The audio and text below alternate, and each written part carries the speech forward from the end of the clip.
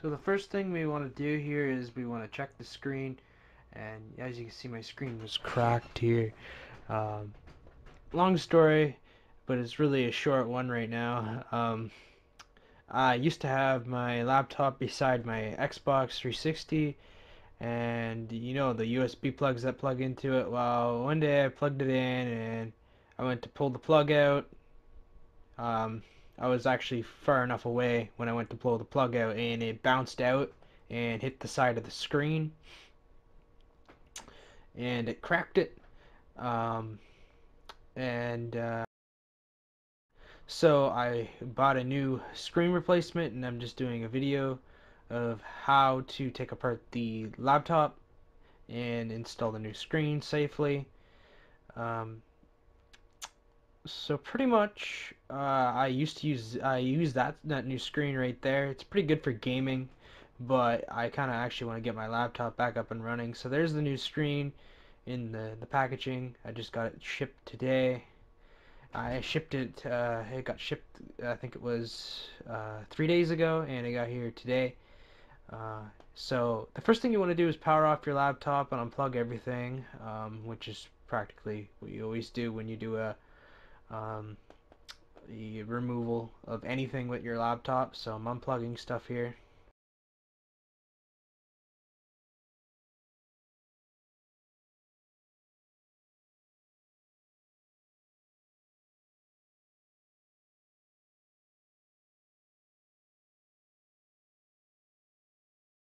Okay, so my laptop is an RF711. So you will need a 17.3-inch screen, 18 point something. As you can see right here, it measures up to 18, so a 7.3 will fit your screen. As you can see, I measured it there. You want to measure your screen before you buy a screen replacement because you won't know which one will work. That's why I measured it. So you better measure it before doing so. So to take apart this screen here, you'll see the screws in each corner, and there will be which I'll show you here in a few seconds. But first we want to take the battery out. Like I said, you always want to remove the battery, as I showed here.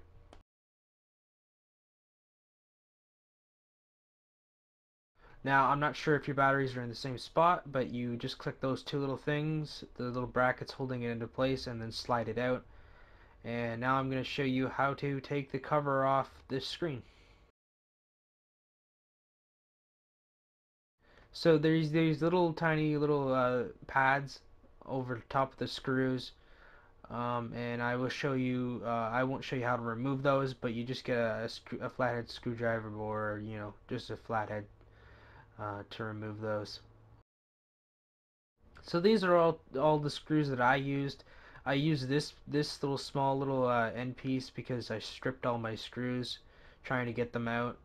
Uh, so if you have like a small enough screwdriver or a small enough flathead uh, um, screwdriver, you can get stripped screws out pretty easy, like I did. So I'm showing you where all the screws are on the case. I already took them all out because, like I said, they were all stripped, and I actually kind of broke the plastic a bit because one of the screws I couldn't get it out, so I had to break the plastic off. But anyway, so now you just snap the screen off. It's pretty easy. It's actually pretty easy to break it too. So you want to take your time with it. So once you get down to the bottom part here, you should be able to snap the bottom part off.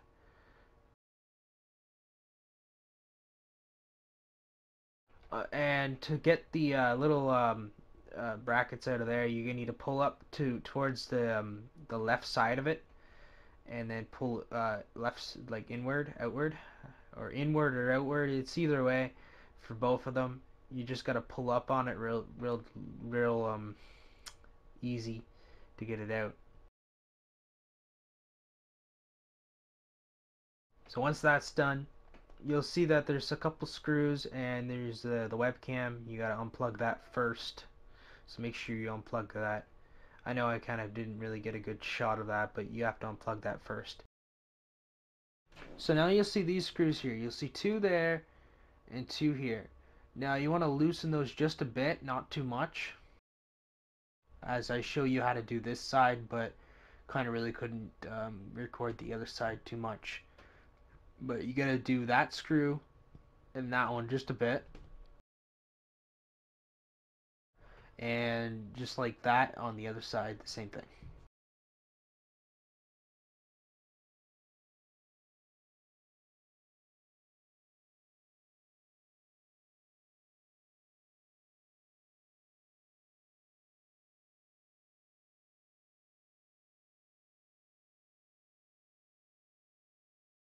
So now once that's done, I found another screwdriver that I had to use to get the small little screws off the side of the case. I'm not really sure where I got the screw, but it's small enough to get those screws off on the side. So now once those screws are off, I really didn't have any type of recording skills for that to show you how to get those off, and yeah, anyway, you just take that top piece off, pretty much all to it right there, and now you drop down the screen that you're going to be replacing and take out the piece. Now you're going to want to save that little sticker on there, so stick it to something like the case or something like that, and gently rip off the plastic that's on the thing so you don't rip that. Like I said, I put something down over top of the keyboard so that I didn't get any dirt on the new screen or anything like that. So now that you've removed the old screen, put in the new one. Just make sure you're putting it over top of something that's good. And now the new screen will I'll be putting the new screen down, like I said. Just showing you that you got to put something over the keyboard if you don't want to get your screen all messed up. So here we go. This is the new screen. You gotta rip off this tape here sometime. There might be tape on yours like that. There's also there's also a cover to it, but yeah, whatever. So basically, take the tape off. Now we're gonna put the back piece back in place. Make sure you get the key in the right in all the way before putting the screen together. There's no need to actually stick it to the back of the case just yet until you get the key in. And you see that I had a little bit of trouble with that sticker. You got to make sure you put it like in a crisscross type way so that it doesn't come undone.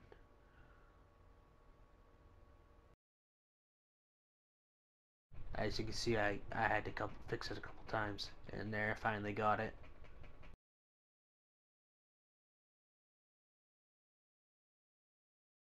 So I'm kind of fixing the way it is, then now it looks pretty good. Um,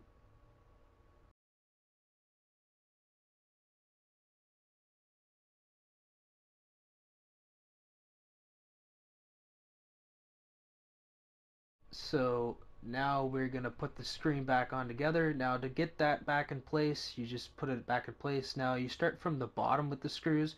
Put all the screws in first, but don't tighten them all down. But start from the bottom two, and then go to the middle row, and then the top row, and then make sure you fasten it all down pretty good.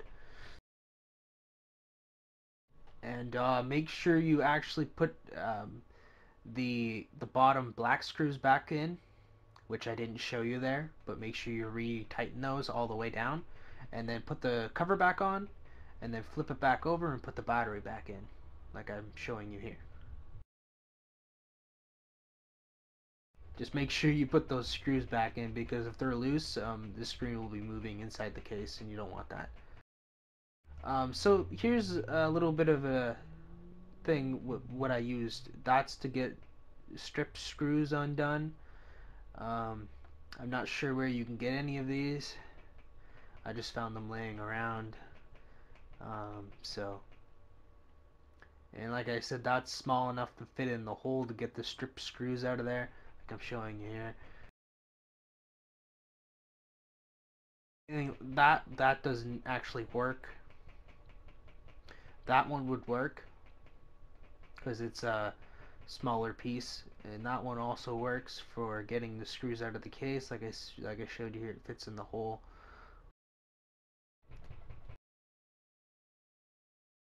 But as you can see, the screen works. First time I booted it up, it worked. So I did the installation correctly the first time, with no experience of how to install a laptop screen, and I did it the first time with practically no help, because I don't think I actually watched a tutorial vid on how to install my laptop screen. So yeah, anyway, it looks pretty good, and pretty neat that I could get it replaced. And I put the old screen back in the bag because there's no point in leaving it laying around. And hope you enjoy the tutorial, and subscribe for more videos.